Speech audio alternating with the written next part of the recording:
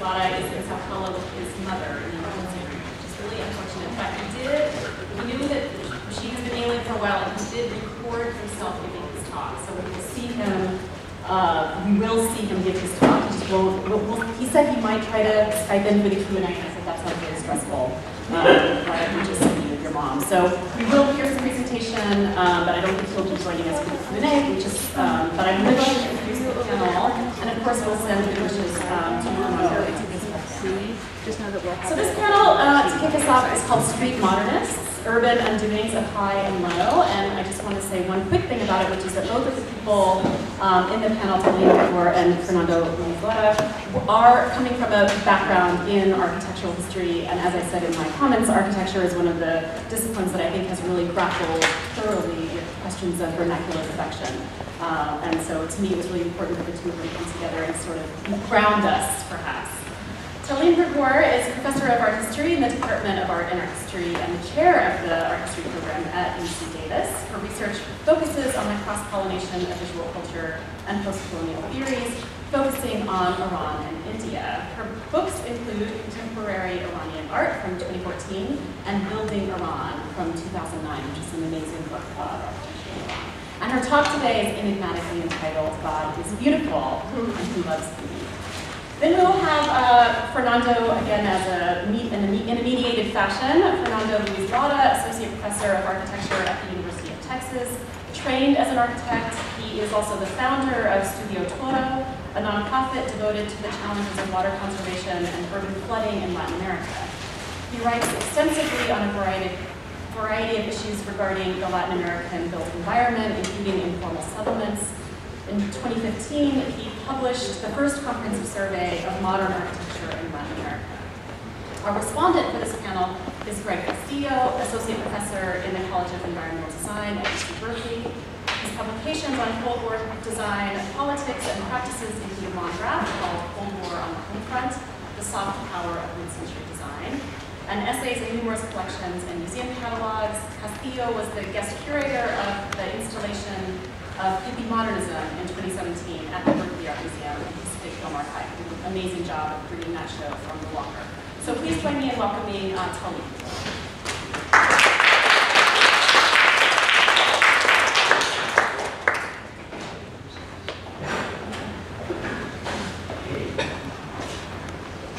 Thank you so much, Julia, for the invitation, and Lauren for the organization. It's wonderful to be here.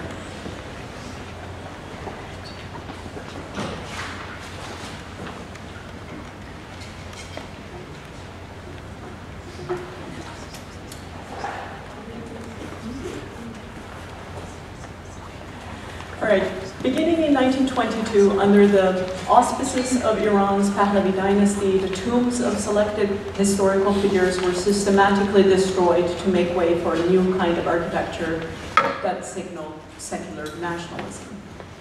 Initiated under the reign of Reza Shah, all but two of the projects were implemented under his son, Mohammad Reza Shah.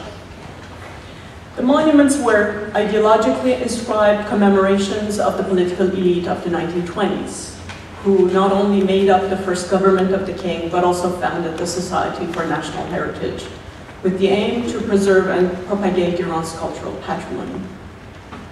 Within a matter of few years, they managed to conceive and define the political as well as cultural parameters of modern Iran. The nation state that they left behind, despite cosmetic modifications, would remain unchanged to the present day. During the 6 decades that followed, they constructed some 40 mausoleums, carried out 60 preservation projects, tabulated an index of historical heritage, abolished the French monopoly over Iran's archaeological sites, and established a national museum and a public library. The unprecedented scope, diversity, and systematicity of these undertakings were bolstered by numerous publications, lectures, exhibitions, and invention of a tourist trade, as well as the very idea of national patrimony. So quickly, some of the famous monuments, the tomb of Ferdowsi, the sort of national hero, Hafiz, Avicenna, Omar Khayyam, and eventually Arthur Pope, who was an Orientalist. All of these are projects that the Society of National Heritage did. The significance of Pahlavi architecture laid in the way it instigated strategies of modernization and formulated a discourse on secular national domain of temporal befores and afters. Despite their simplicity, the monuments incorporated a complex range of state-imposed civil practices where architecture became a vital aspect of public and secular instruction. Autopsies of remains stood as proof of the racial superiority of the nation, while the adjoining museums validated the logic of its display. The construction process harbored technically sophisticated categorization and homogenization of the public sphere. Each monument's presence in provincial towns instigated superficial revitalization of otherwise minor cities and dictated secular sociability in orthodox sociosystems. These projects also provided a platform for Western scholars to negotiate their conflicting personal and colonial ambitions. The discourse on public architecture occasioned quarrels over techniques of preservation, authenticity of heritage, and ownership of archaeological sites. Above all, what these monuments did was to present to Iranians a new national map upon which the old Shia routes of ziyarat were utilized and obscured by the new secular sites of national pilgrimage. So here on this map, you can see the way that they are sort of building, they are building, which one is it? On the top. Is the laser pointer? Okay. I don't think it works. All right, so you can see the square ones are the traditional religious sites, whereas next to each of them, very strategically, they built a secular monument in order to reroute these. So religious pilgrimage became national tourism. So these are the same sites divided in time. Proper modern behavior and forms of sociability previously impossible in these sites now became the privileged modern middle-class norm. The court and the state endorsed this in practice and in looks. While none of the SNH's projects were modernistic in style, they served modern structures of knowledge and experience. They each aimed to work as national heritage, which had to be read as vernacular and timeless as the image of the monarchy that they enhanced. Whereas they were a part of the larger project of modernity, in fact, one could argue they were the project of modernity, they were not intended to be deciphered as modernistic. The Pahlavi state compensated for this in other spheres of architectural practices. For example, key modernist buildings were, for example, this Girls' Art Academy, the Senate House, and the Mehrabad Airport, and the Museum of Contemporary Art, the first museum of contemporary art built outside the West expressively for contemporary art, to serve as a museum. And the prayer house, sort of this modernist prayer house, cube within a cube.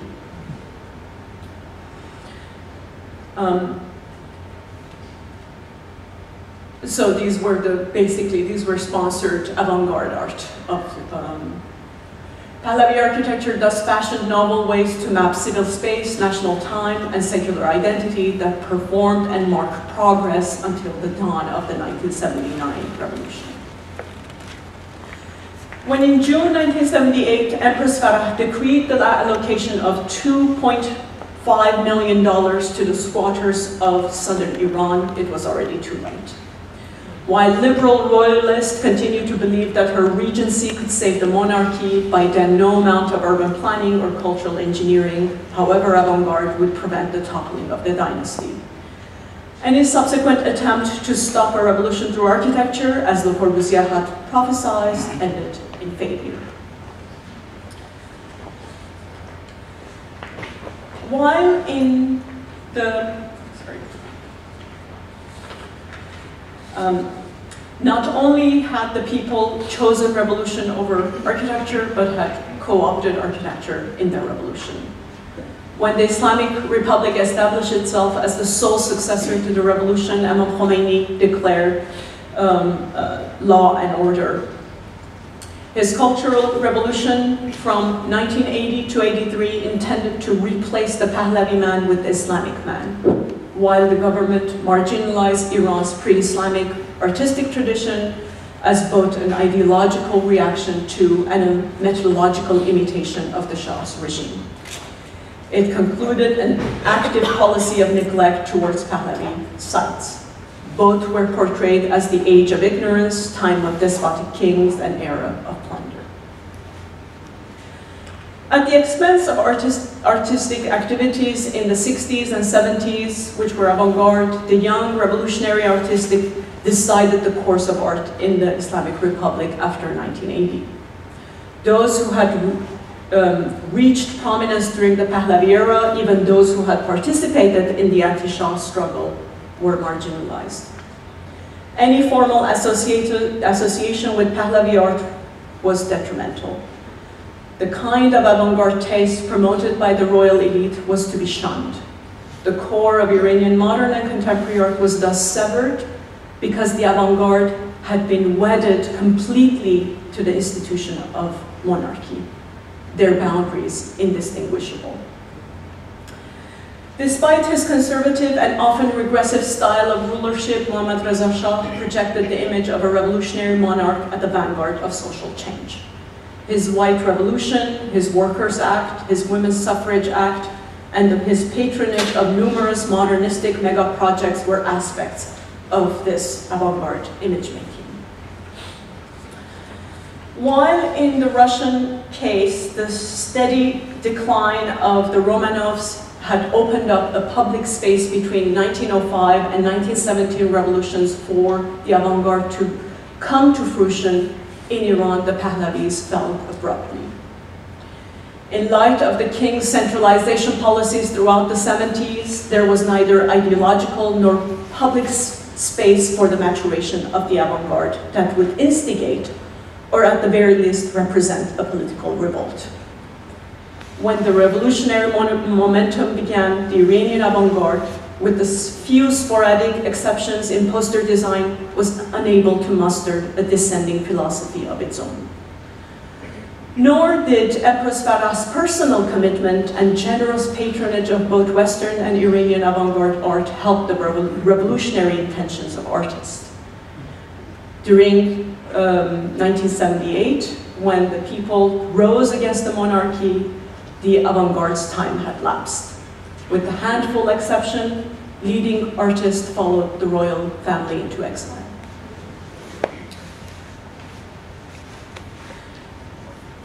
The erasure of Pahlavi aesthetics, and by extension ethos, one that both Pahlavi kings had cultivated since 1922, and the replacement of this with an Islamic Shia aesthetic was one, if not the most important goal of the revolution. Khomeini was clear about this from the outset. As early as 1941 in his Kashr al-Asrar, he featured cultural decadence as a cause of moral corruption and the erosion of Iranian identity, while blaming Reza Shah's Ministry of Art and Culture.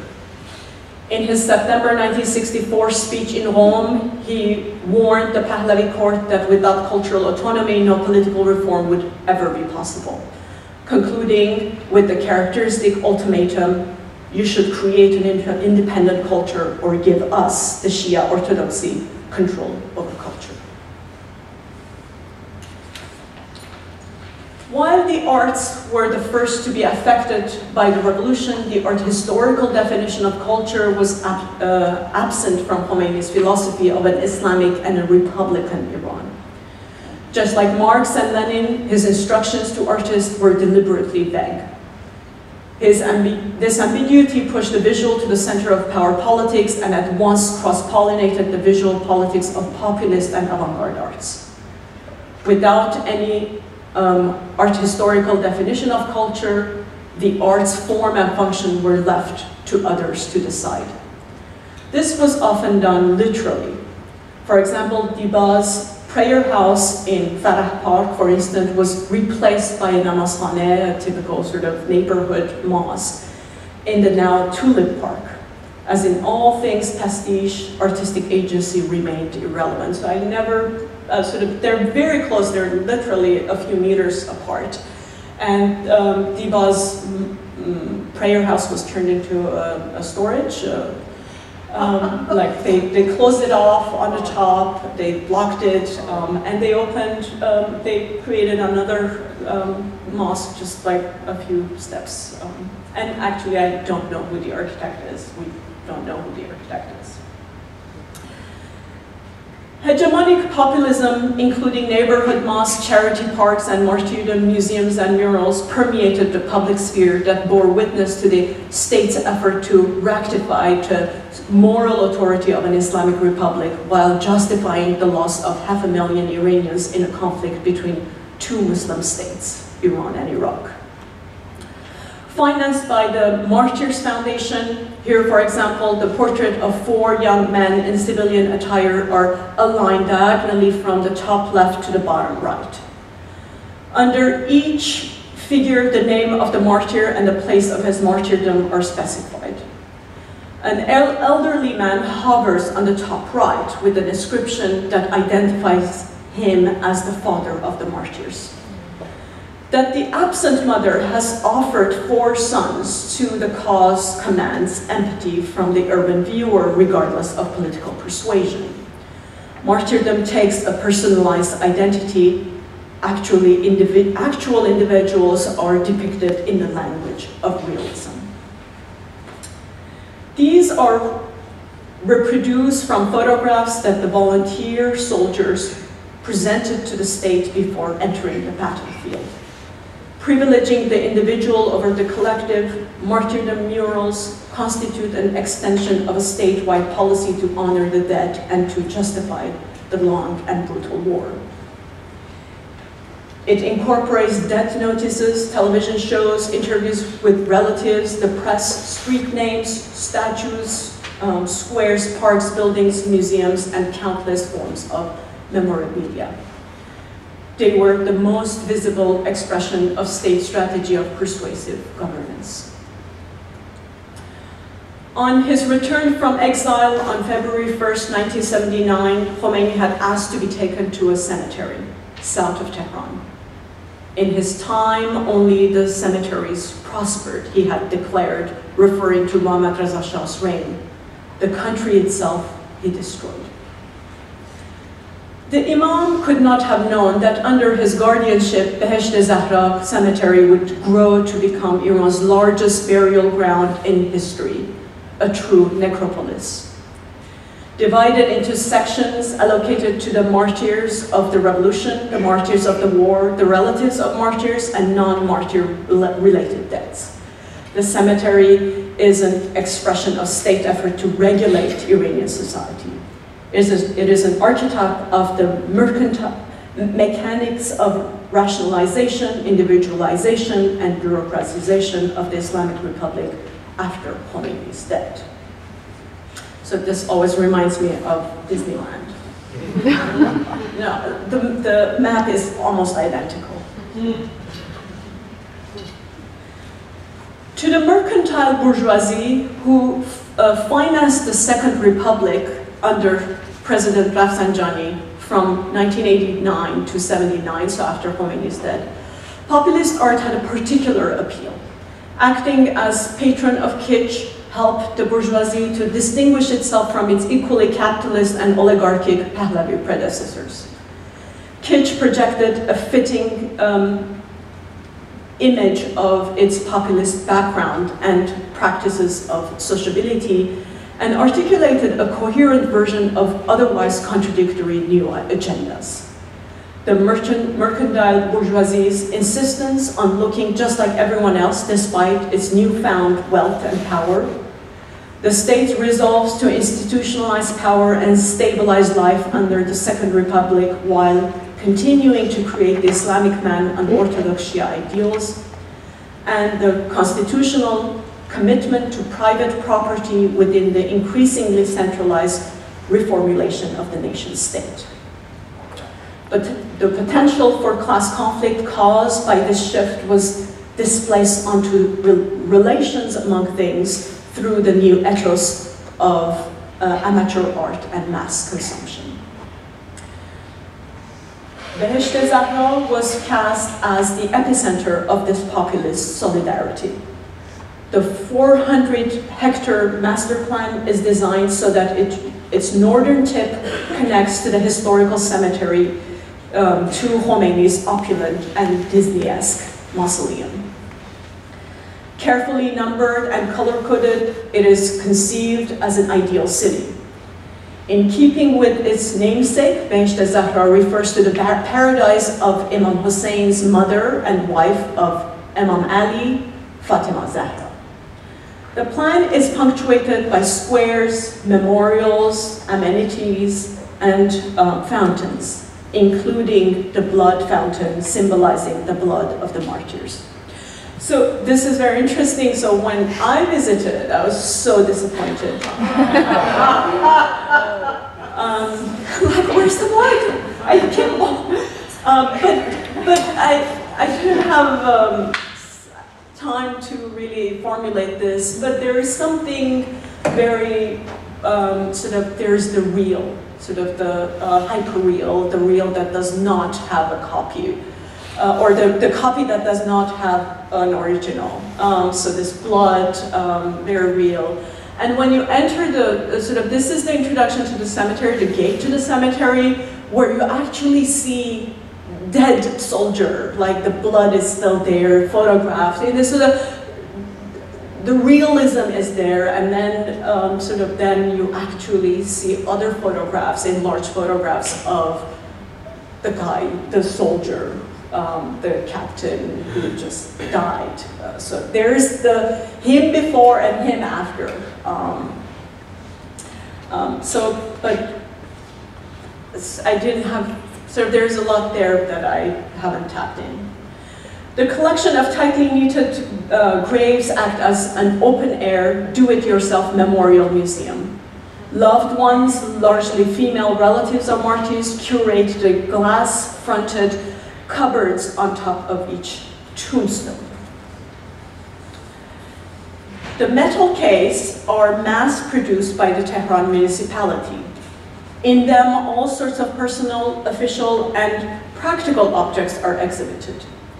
Photographs, copies of the Quran, plastic flowers, flower pots, the national flag, personal items, gift wrappings, certificates, and other symbolic artifacts are arranged. So this one is interesting. You'll see many of them have this plastic bottle there, and the purpose is that. So it's it's just also storage. So they keep it there so that mothers and sisters, when they visit, they can actually wash the tomb. While scrupulously cared, they reproduce the populist taste endorsed by the state. So there's an alliance between what is propagated in state level and these very personal museum curations. In the excitement of the reconstruction and the beautification of the 1990s after the war under President Khatami, many artists returned to the war to point to its lingering consequences. Tabakolyan's Mother of Martyrs, powerful photograph series, did that by bringing her audience face to face with survivors who continue to bear witness to the war's violence against the state's praise of martyrdom. The women holding the portraits of their sons some 3 decades after their death loops back to another endless end, the Behesht Zahra Cemetery, wherein these same women act as artists in creating the display cases for the memory of their sons. Nowhere is the absurdity of normalcy brought more clearly under limelight, nor are the margins between the high and the low so blurred. Through the painstaking process of curating these mini museums, disenfranchised women entered the narrative of the war. So this is an artist, an avant-garde artist, who is inspired by these cases. Hassan Sade's Tahdi takes its aesthetic cue from the cases cross-pollinating civil space, martyrdom, amateur women artists, and I would say Sotheby's. Holding a bouquet of daffodil in her hand and a vase of plastic flower in the other, the author of the 2003 bestseller Reading Lolita in Tehran, Azar Nafisi, had asked her students at Tehran University, what is kitsch? At times during the writing of my book on contemporary Iranian art, I wondered why plastic flowers were forbidden in my grandparents' house. What is wrong with plastic flowers? And I am dying to put plastic flowers in my balcony because the real ones keep dying and I don't have time. But my ethical upbringing does not allow me. I conjured upon Nafisi's reason for asking that question and wondered about her students' answer. Could it have something to do with the street art to which Nafisi and her students had witnessed during the first decade of the revolution?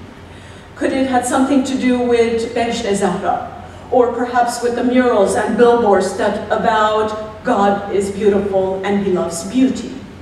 Under these inscriptions, I often found illustrations of bouquets of red tulips and pink roses.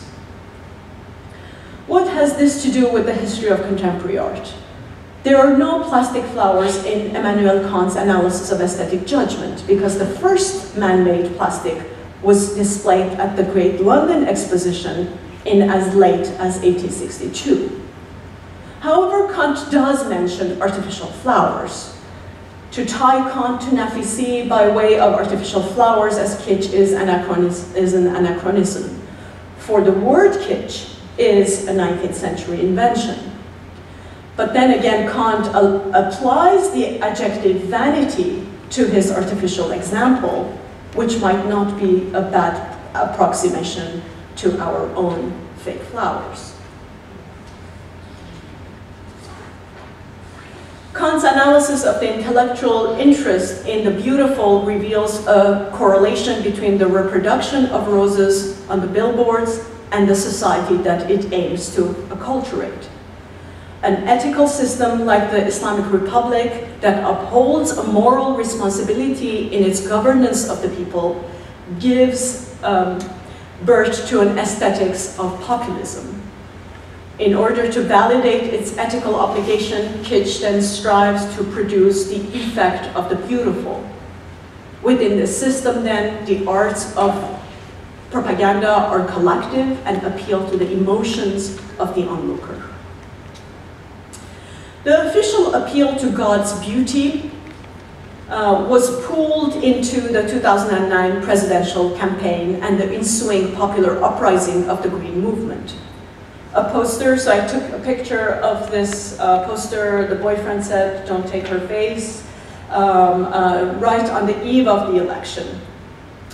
It refers to, of course, Michelangelo's fresco, The Creation of Adam, subverting gender roles. The hand of God and Adam are substituted with female hands that carry a green band on their wrist. The green calligraphy reads, "You'd come aboard, Mir Hossein Musavi."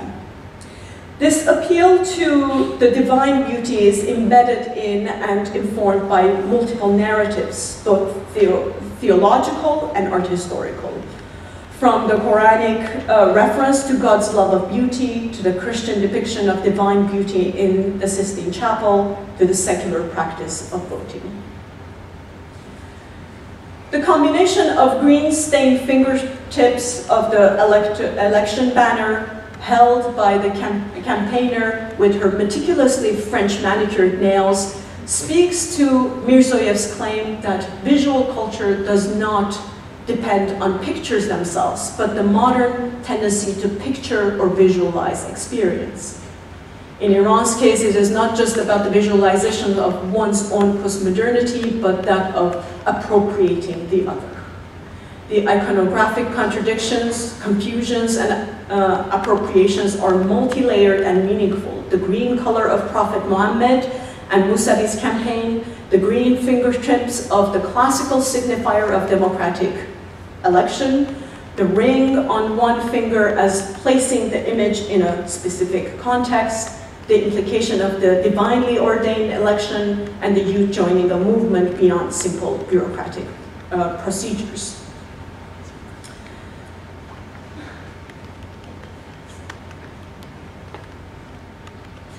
So the election campaign mirrored Iran's contemporary art. No radical manifestos, no differing agendas. Instead, a pictorial discourse of signs, symbols, inferences to futures, references to history, and a color-coded streets and banners. 10 days before the election, on June 2nd, 2009, the leading professional art journal, Tendies, published a solid green cover. Blatant yet minimalist, it expressed the art community's united support for Mousavi. When the opposition claimed that the June 12 election had been rigged, people poured into the street. 4 days later, the Guardian Council concluded that there was no irregularity in their vote. That evening, Tendies released its next issue. The cover faithfully reproduced Magritte's The Treachery of Images. Magritte was ideal for Iranian purposes, for he had been employed by the advertising companies to design posters, windows, and ads in the 1920s Brussels. The Treachery of Images not only spoke of the pictorial priorities of the election, but also symbolized the cross-pollination of the street kitsch and the studio avant-garde, of the commercial and the political, the trained artist and the amateur. That the art community published Ce n'est pas une pipe in answer to an election result that was not what it claimed to be, spoke to the art historical ignorance of the censors at the Ministry of Culture and Islamic Guidance. After all, there is nothing to see here. This is nothing but a pipe. Thank you very much.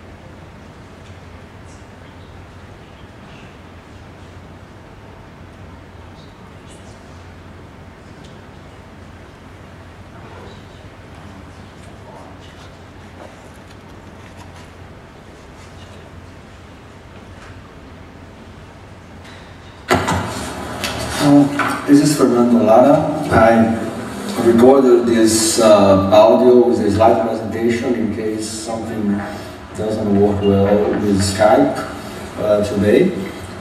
First of all, I want to thank the organizers, Julia and Maureen, for inviting me to this seminar and for being generous enough to allow me to present remotely today.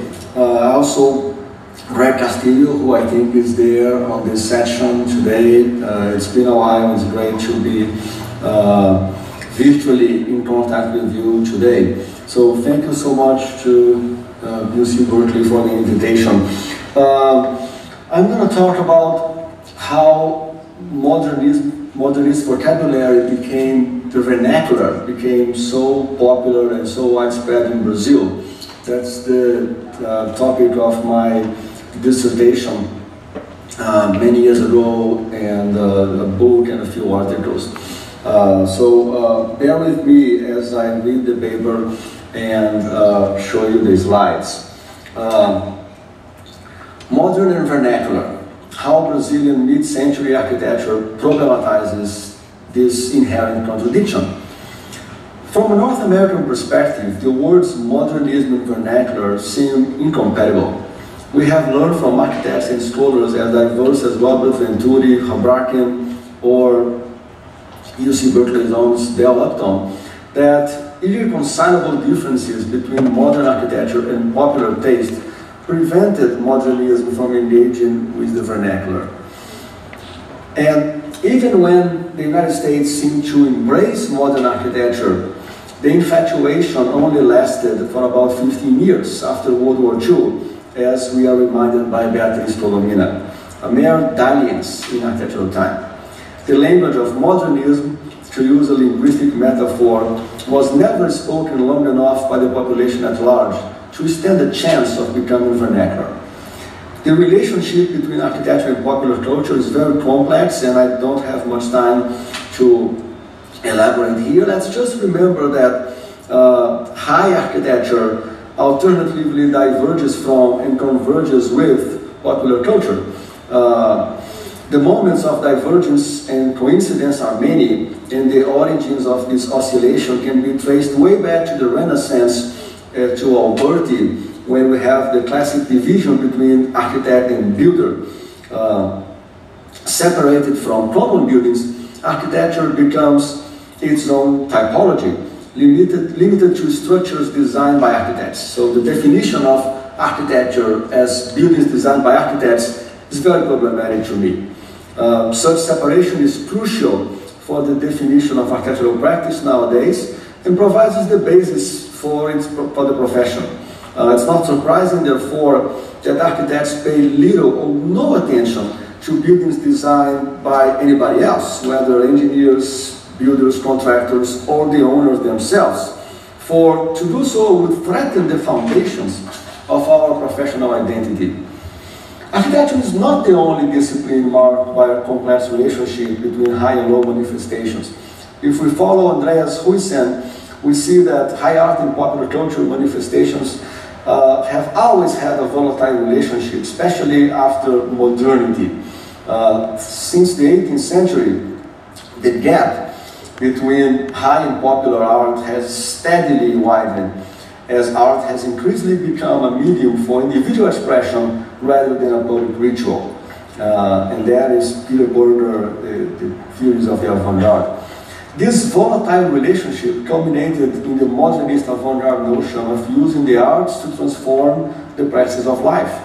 Since the exhaustion of this approach, the divide between high art and popular culture have grown even wider, and especially difficult to bridge in architecture because of the economic dynamics of the profession. Architecture is extremely expensive. As many authors point out, the division between high architecture and popular culture has never been so pronounced as after modernism. Habraken states that the modernist era was the first in history where the dialogue between field, as he conceptualizes regular buildings, and architecture, the ones designed by architects, was disrupted. Denise Scott Brown also wrote decades ago that architects are still reacting strongly against the notion that mundane local examples may have something to teach them. Working against this dichotomy and hoping to preserve local cultures from the threat of universalizing currents, Kenneth Frampton articulated in the early 1980s the idea of critical regionalism. According to Frampton, universal trends should be filtered through and combined with local influences to generate an architecture that can respond to both local culture and universal civilization. While I agree with the core of Frampton's argument, I believe it has been misused and misinterpreted to the point of being completely undermined.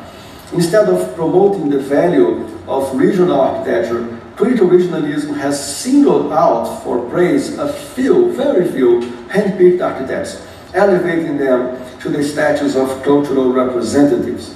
Mário Bota in the south of Switzerland, Álvaro Cis in Portugal, John and Patricia Patcal in British Columbia, Ricardo Legorreta in Mexico, and our Brazilian Oscar Niemeyer are said to represent entire cultures. Moreover, critical regionalism operates in only one direction, from the center to the periphery, with little or no possibility for peripheral issues to influence the centers.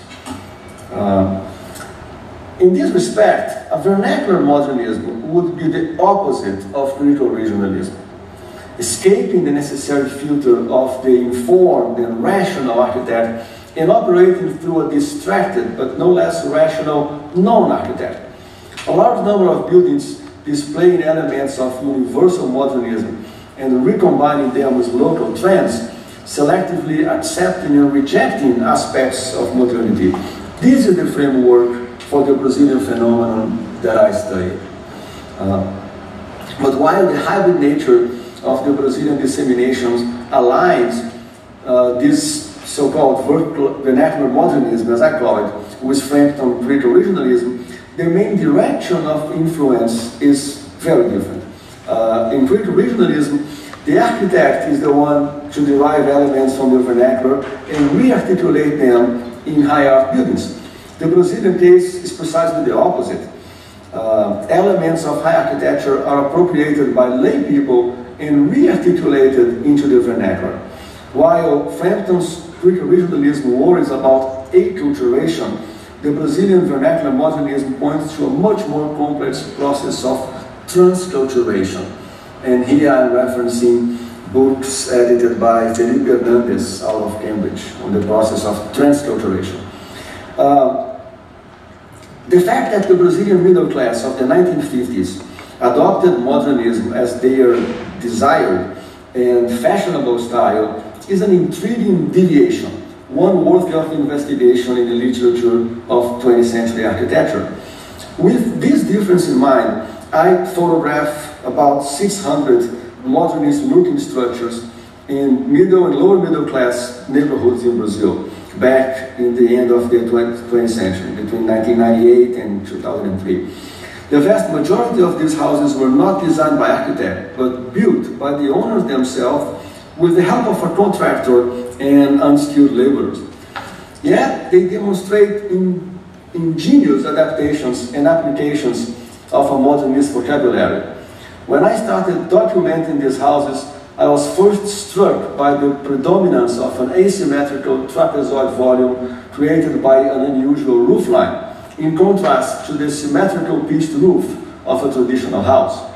While it is easy to distinguish the truly modernist houses in any particular neighborhood by the single slope of the roof or the inverted roofs, concrete slabs supported by thin metallic columns, brise soleils, or void ceramic elements that we call cobalt glass. Windows also provide fine examples of the middle class selective adoption of modernist features. Whereas the building of the wealthy designed by architects have large plate glass windows, most middle class modernist houses have medium-sized windows, Their asymmetrical placement, however, emulates the high design models. Reinforced concrete canopies often occur in vernacular modernist homes and are frequently supported by very thin metal columns, another feature derived directly from high design.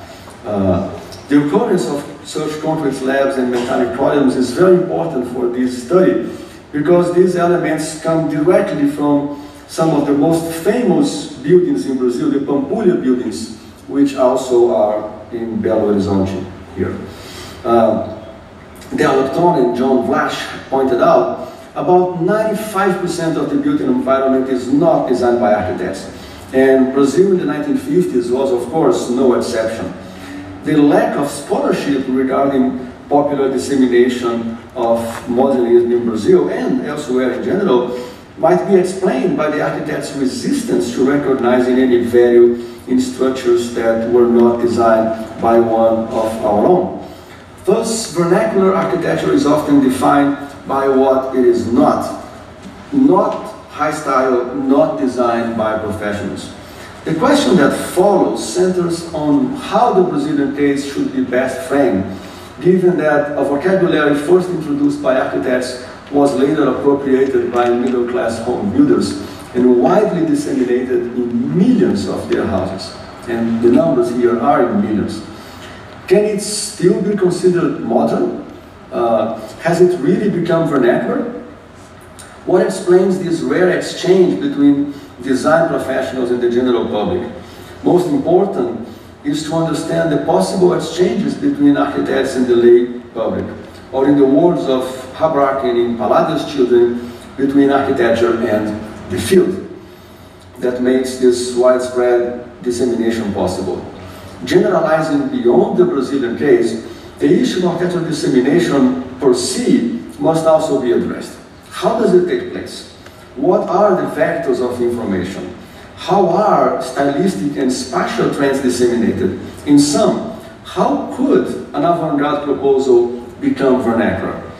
If modernism indeed become vernacular in Brazil, what does this development contribute to the current architectural debate? In other words, how does this unique phenomenon relate to the multiplicity of current architectural theories and proposals? Such a vernacular modernism becomes an intriguing appendix to the broader rediscovery of the modern movement for a number of reasons. First is the very conjunction of those two words, vernacular and modernism. The reconciliation of modernism and popular culture has been deemed unattainable by many of the scholars, mostly the postmodern generation. If modern architecture, in its roots, stressed programs and ideas geared toward the masses, it did move progressively further away from popular demands. Until, by the 1970s, one of the major arguments for its dismissal was that it had never been popular. Postmodernism, with its collage of classical elements, was proposed as an alternative approach to reconciling architecture and popular taste. It is thus striking to learn that, contrary to what postmodernism have long argued, modern architecture has in fact been popular to the extent of becoming vernacular, at least in Brazil, and I suspect that in a smaller extent in other countries also. But not even Brazilian architects recognized the importance of this phenomenon at the time, while European and North American critics were correct in observing that modernism have never been popular in their countries. In Florida and California, the spread of the modernist vocabulary was considerably more extensive than the rest of North America, but it still did not achieve the scale or depth of dissemination across social strata that it reached in Brazil. My goal here is not to reprise the arguments of postmodernists and modernists, but to examine how Brazilian vernacular modernism can contribute to the broader debate. Although I analyzed only a few hundred houses built over a limited time span in only a few Brazilian cities, the modernist vocabulary was appropriated elsewhere. In California, for instance, we have the case study houses as another example of the dissemination of modernism, although they were designed by architects and located in large lots in a suburban pattern, it can be argued that they influenced much of what is still being built in Southern California. Arguably, similar appropriations occurred in Mexico, Turkey, and India, countries that had adopted modernism much like Brazil did. But the impressive extent of the Brazilian phenomenon and the fact that almost no architects were involved in it, and the freedom with which the elements of modern architecture are recombined in the facades, provide striking evidence that modernism could indeed become vernacular. And that's one of my important points. It could become vernacular if the variables were right. As Adrian Forti and Elisabetta Andreoli point out, Brazilian modernism was in many ways the inverse of European and North American, what I call NATO-centric modernism. Brazil's particular building challenges involved getting rid of heat rather than retaining it. The costliness of the new materials and the availability of cheap labor. With such different premises, the results inevitably were also quite different. What was unexpected and until a decade ago invisible is the fact that by blending those contradictory trends, the Brazilian working class might have fostered a unique kind of modernism, a modernism with a postmodern attitude. It is important to point out that I do not think that Brazilian vernacular modernism can be reduced to a postmodern phenomenon. The situation here is much more complex. But I do draw on Venturi and Scott Brown's, Robert Venturi and Denise Scott Brown's argument to assert that architects should learn from Brazilian middle-class houses and favela structures in the same way that they should learn from the Vegas Strip, reference to their famous book. Moreover, if one of postmodernism's main premises is that modernism has never been popular, how does the Brazilian vernacular modernism fit into this discussion? One answer might be that popular modernism was an isolated phenomenon, pertinent only to Brazil and with little impact on the global architectural debate. Fair enough. But to accept this answer, I would need to agree with the traditional conception of center versus periphery, in which only the center is worthy of study and the periphery is without any hope of influence. Another answer might be that the Brazilian phenomenon was not really vernacular, but then how does one explain the tremendous proliferation of modernist-looking houses in the Brazilian cities, giving the impression that modernism swept the entire landscape? A third answer might challenge the characterization of Brazilian working-class houses as truly modern.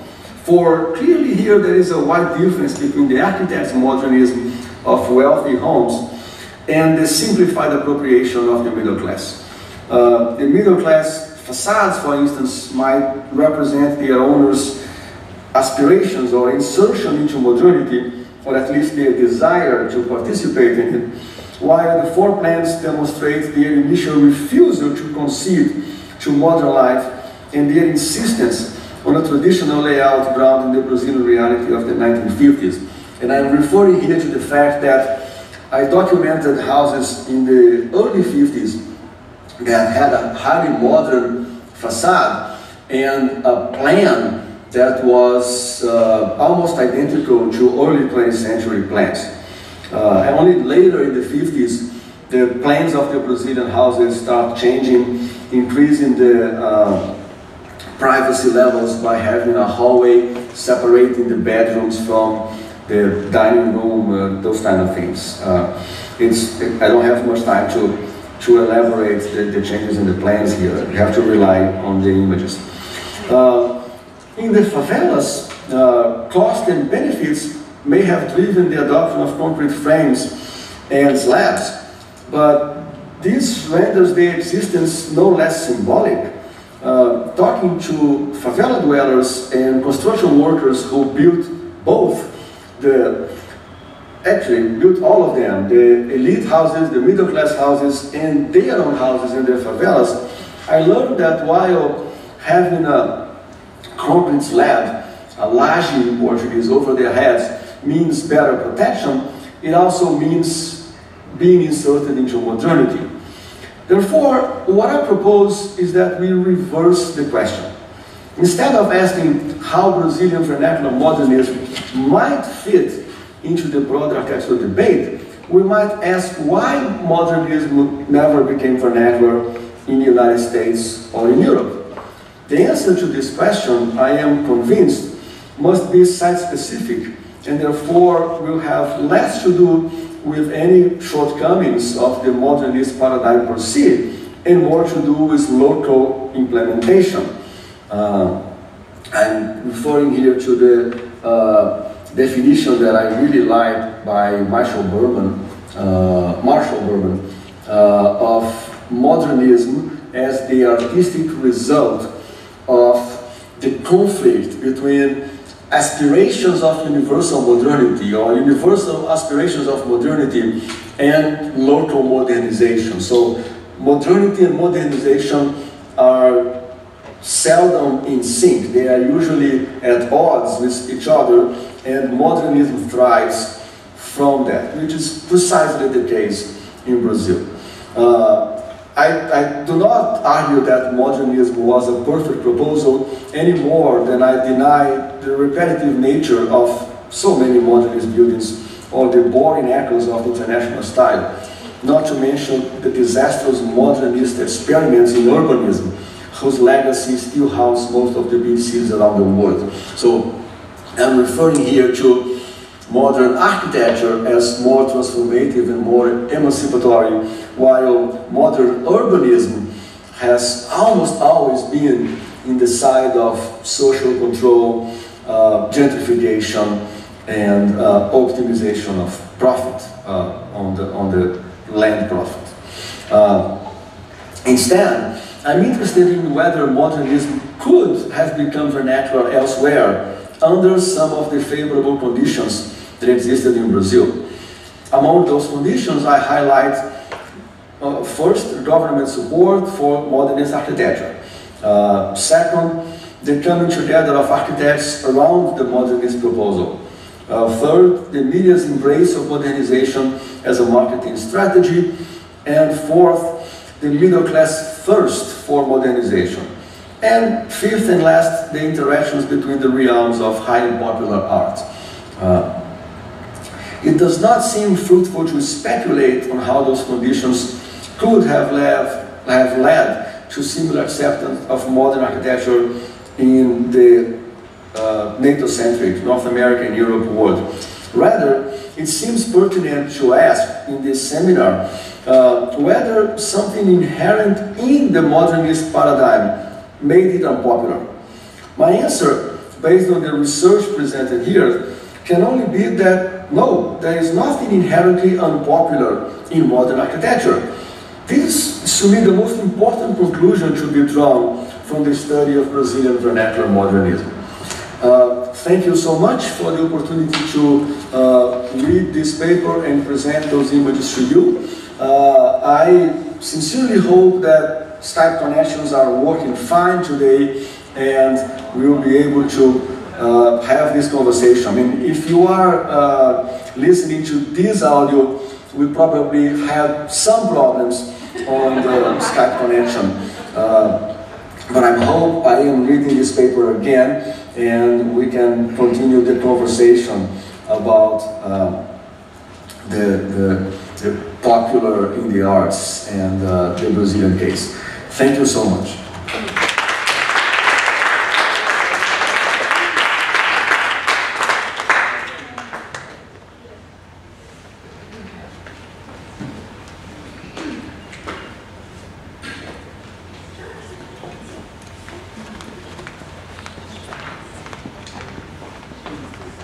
I'm Greg Castillo from the Department of Architecture. This is really a challenge because usually I sort of am better when I have a little more processing time. So this is going to be very off the cuff. Thank you very much for the invitation, Julia, and thank you so much for all the organization.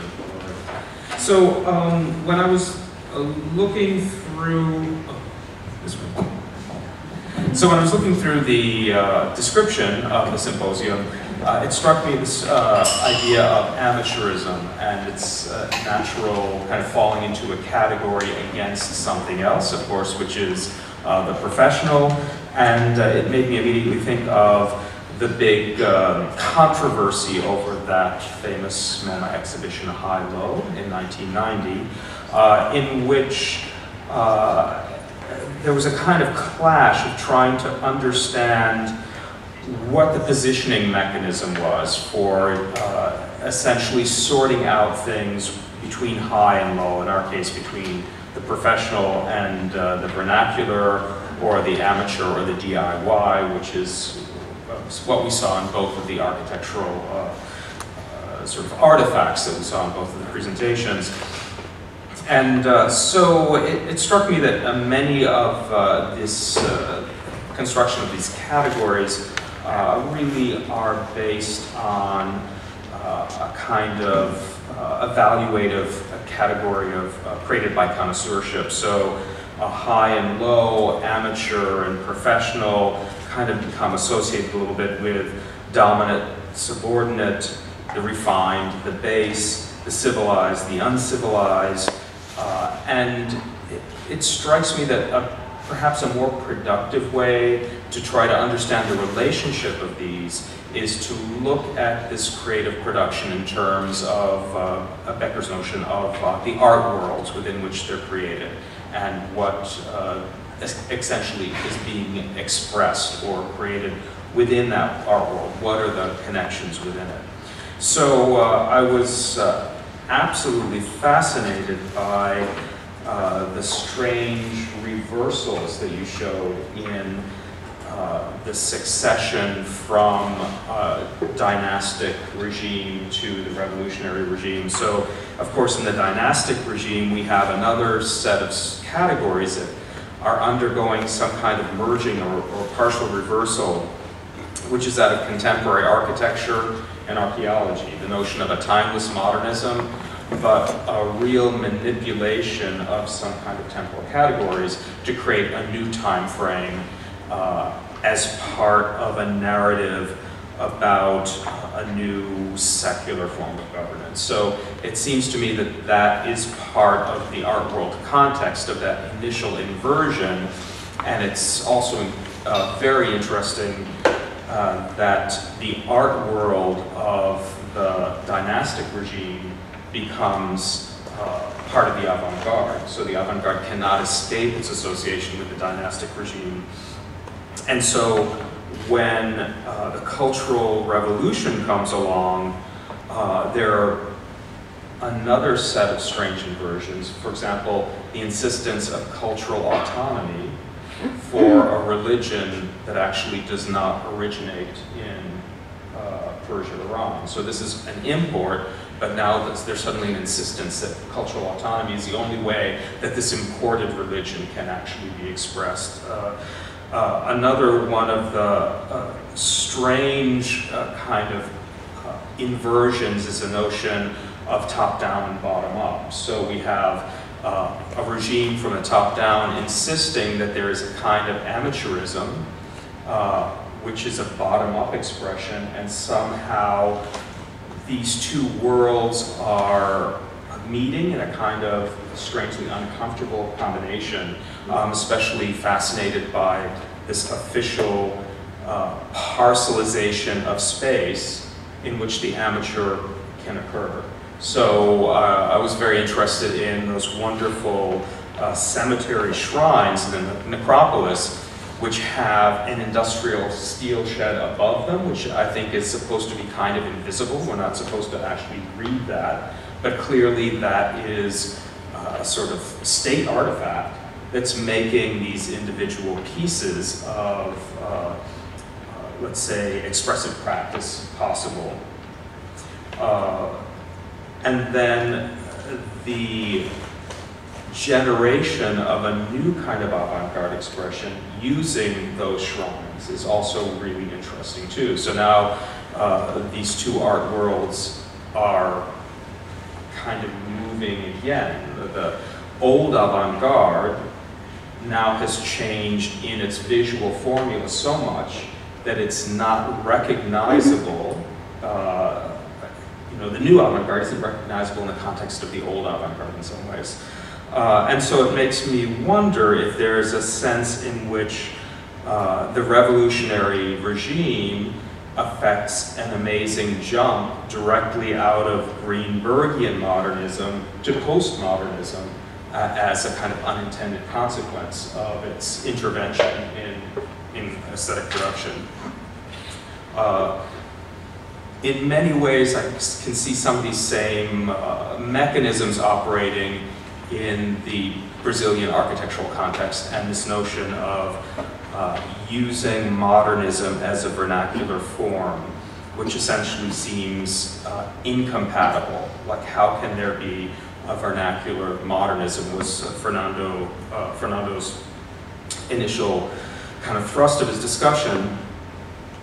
And again, there is an aspect of art worlds within architectural professional production that he looks at, I think, very well, which is there is a kind of legitimacy of the vernacular in modernism through that theory of regionalism that he discusses.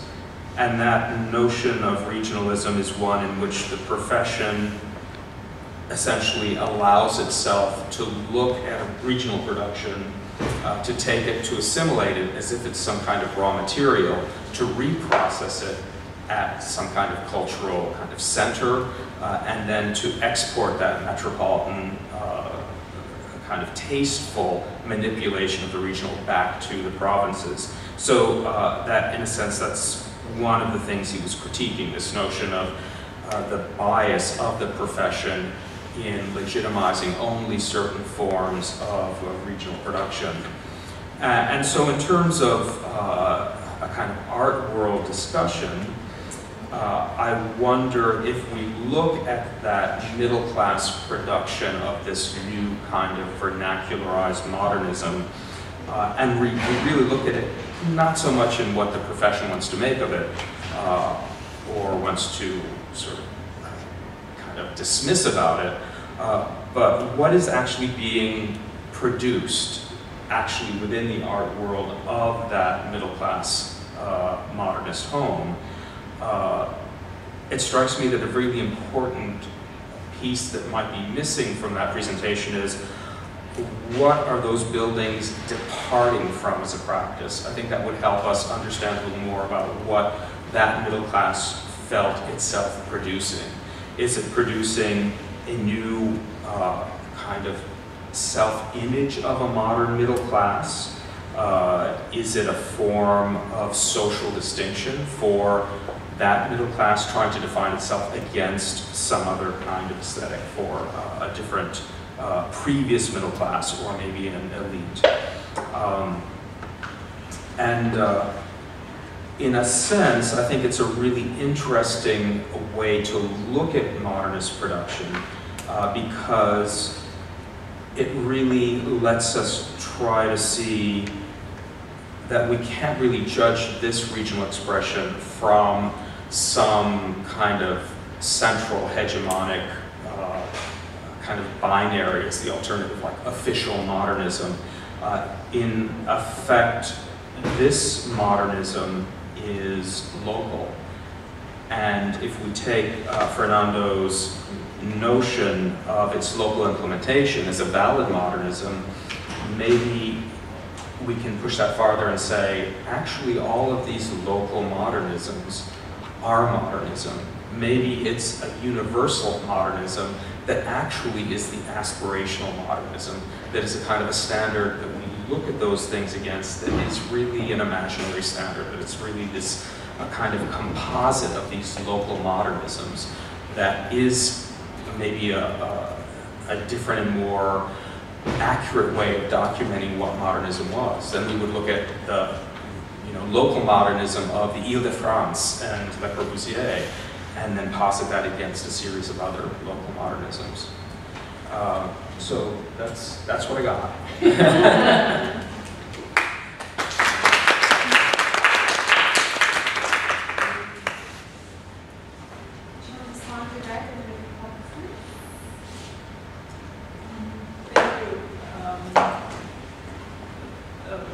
that's precisely sort of what's happening. All these binaries that come together actually don't make sense. So a monarchy, an aristocracy, adopts the aesthetics of avant-garde form, but completely rejects the avant-garde, the subversive function of avant-garde. And then you have the Islamic Republic, who encourages sort of grassroots agency by the marginalized, the least powerful in the society.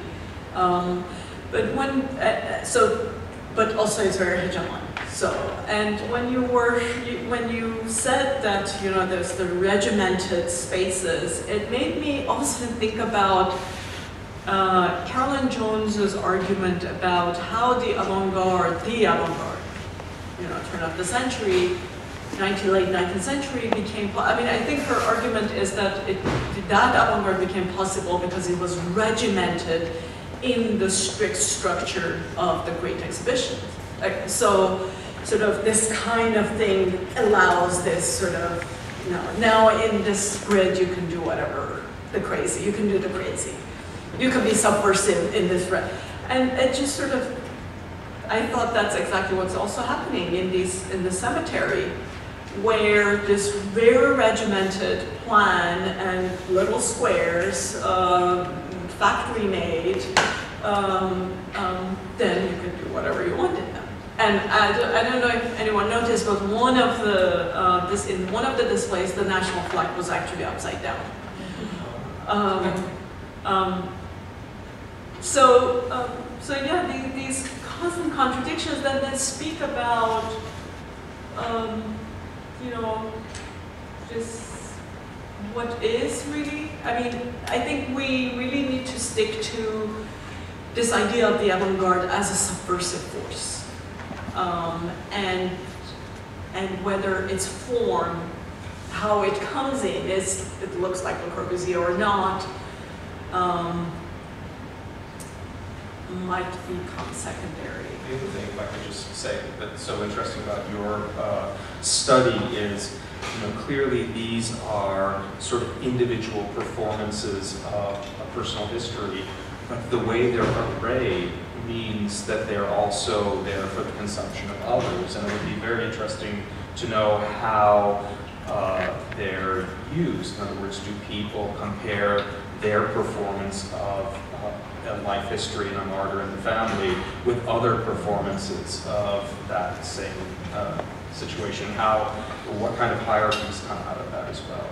Super interesting.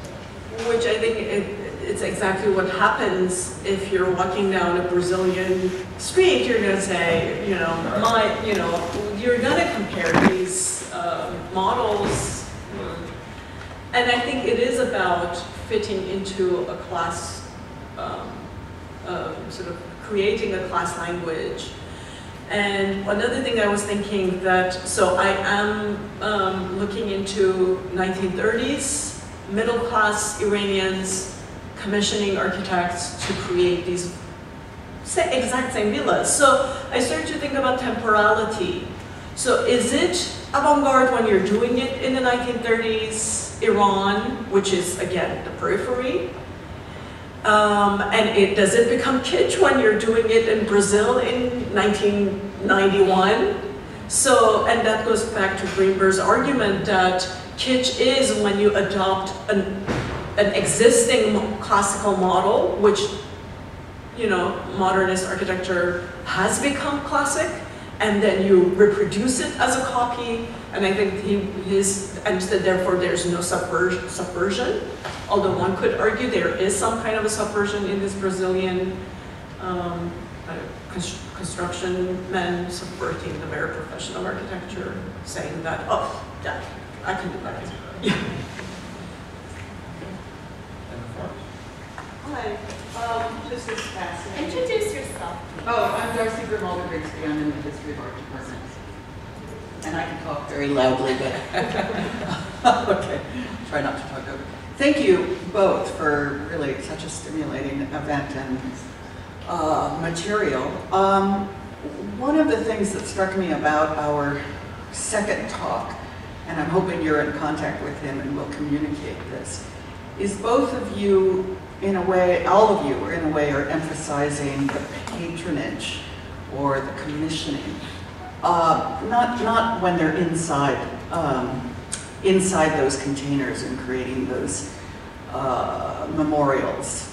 But it seemed to me in the Brazilian case, I really was struck by the question of the construction workers themselves and the makers. To have it all be about the middle class rather than a set of skills that were learned, you know, when he suddenly tells us that the same workers might do the favela, the official architecture, and the middle class architecture. How else could you assume you could have a dome, Le Corbusier type dome, if it wasn't for the skills the workers themselves had, which perpetuate potentially idioms and make those idioms available to the buyer, right? So I just want to add that for Fernando, and I have no contact with him. But I do think, in general, that question of, in the context of an amateurism conference, that question of, you know, patronage versus making, it's the making that might have a really powerful impact on what those homes look like.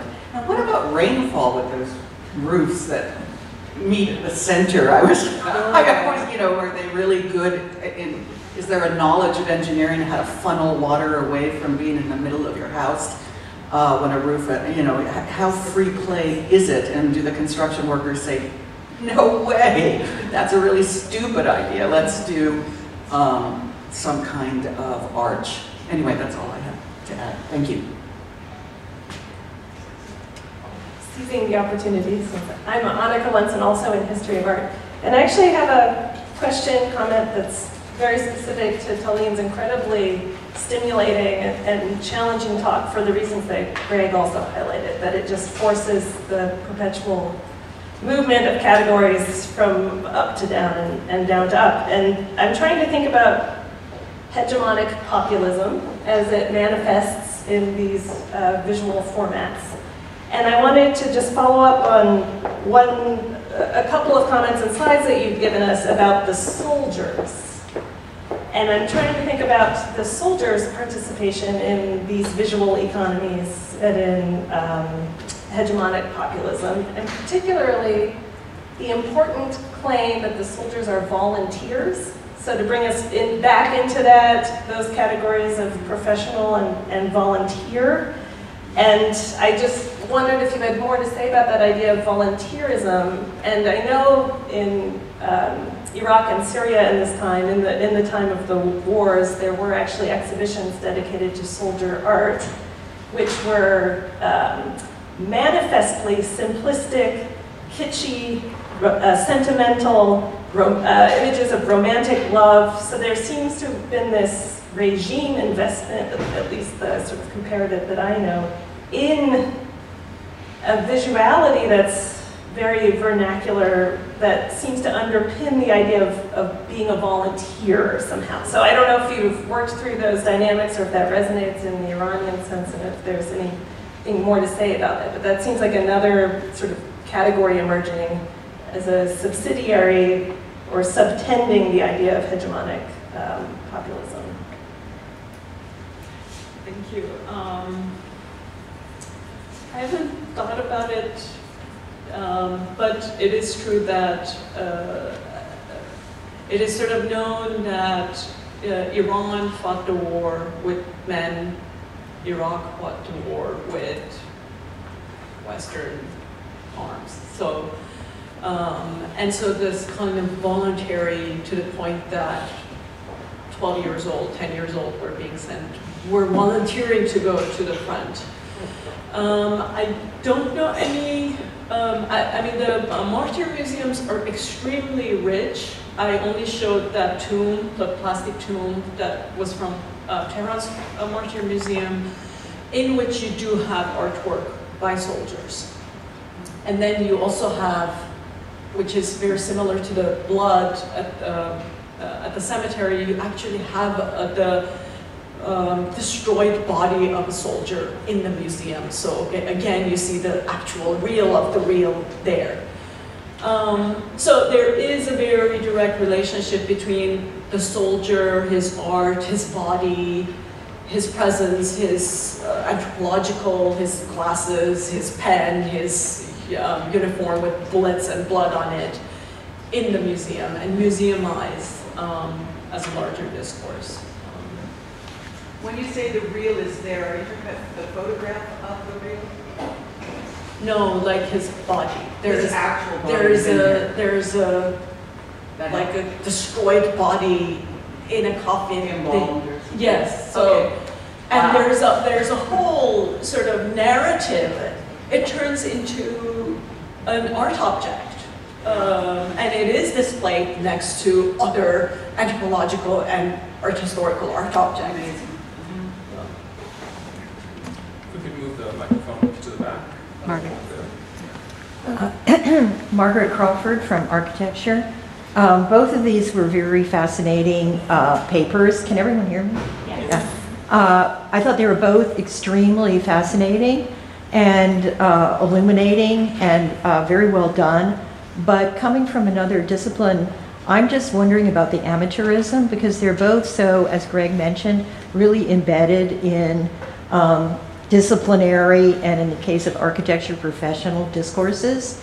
And I'm still really wondering about the amateurs and their motives and what they're thinking and how they see the aesthetics, because I'm just kind of surprised that these categories like kitsch or critical regionalism are operative here.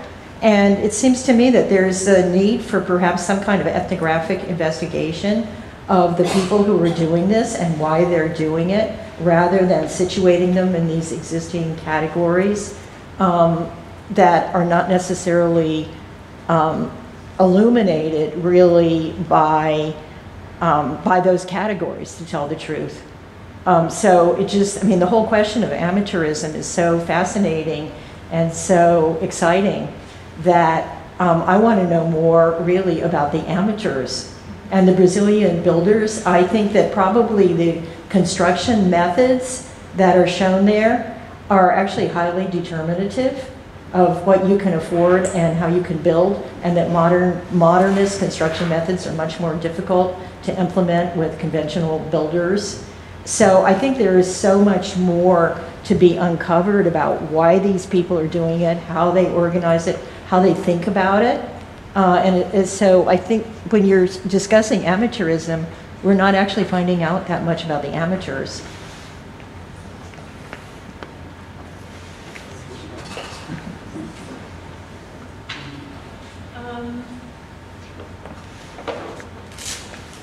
I sort of agree with you, but there's also the problem of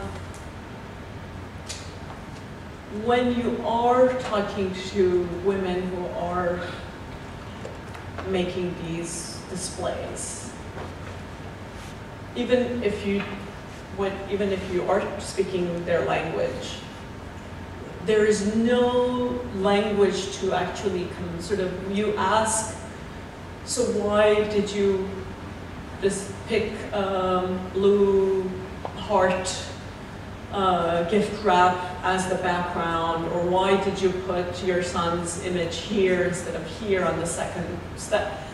There's no, I mean, the conversation constantly slips and goes somewhere else. It goes on, you know, my son was a good boy. And, I mean, there's neither on my part nor on her part, there is a common language to actually create this other categories to understand what she's doing. I mean, the only way I can read them is through my own training, and then sort of question myself or undermine my own categories.